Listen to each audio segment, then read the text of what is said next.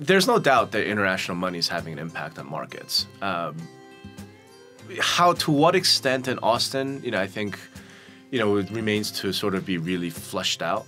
But Houston, there's no doubt it's happening. Vancouver, Canada, there's no doubt, absolutely no doubt that it happened there. Toronto market, there's no doubt. San Francisco, Seattle, LA.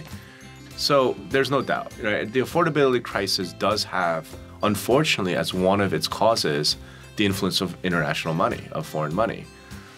What we do about that is unclear. What the best policy options is unclear. But I feel like something's going to happen. Something has to give. My name is Robert Hahn. I am the managing partner for 7DS Associates. I've been in this since about 2009, but in the industry since about 2004. So my feeling on the international trends, I think, in the United States is the last 10 years or so, it's really grown, right? It's really exploded into realtor and public consciousness. But we can't think of the US in sort of isolation. I don't see it that way. I think it is more of a North American market that includes Canada. And in Canada, there's been some changes that, like Vancouver and British Columbia specifically, that I feel like has sort of pushed some of the activity down south to Seattle, San Francisco, LA, and then east towards Toronto and elsewhere.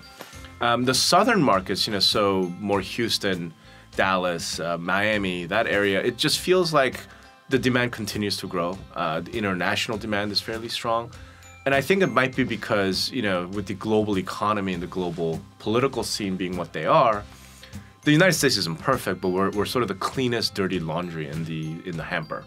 So I feel like as long as that remains the case, as long as, we don't do anything crazy and the economy sort of remains on the up, slightly up, then I think we'll still continue to see tremendous activity.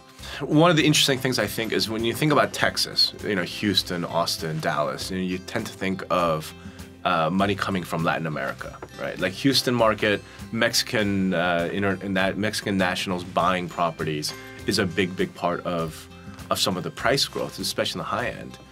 I think what we're seeing though is more and more as at least the three, four major cities, right? Houston, Dallas, Austin, San Antonio continue to become more of an international city.